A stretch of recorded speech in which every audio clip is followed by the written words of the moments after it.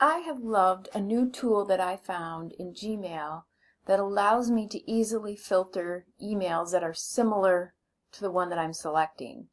Let me just show you.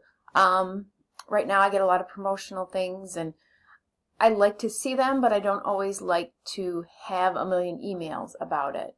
So let's just say I go to Kahoot, I select that email, and then I'm going to go up to the three little dots, the more up here, and I'm going to filter messages like this. So it's going to look through all of my messages and stuff and find ones that are similar to this and pull them together.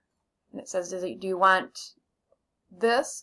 You can change some of this, but this has been easy enough for me just to say search, and you're going to see it pulled up. This one's in my inbox. The others are all ones that obviously I've archived. I really don't need them, so I'm just going to go ahead and select them all and delete them. I really don't need them now, but it's going to allow you to search for specific types of emails from certain people or along a certain topic. If you need to do things like archive those, delete them.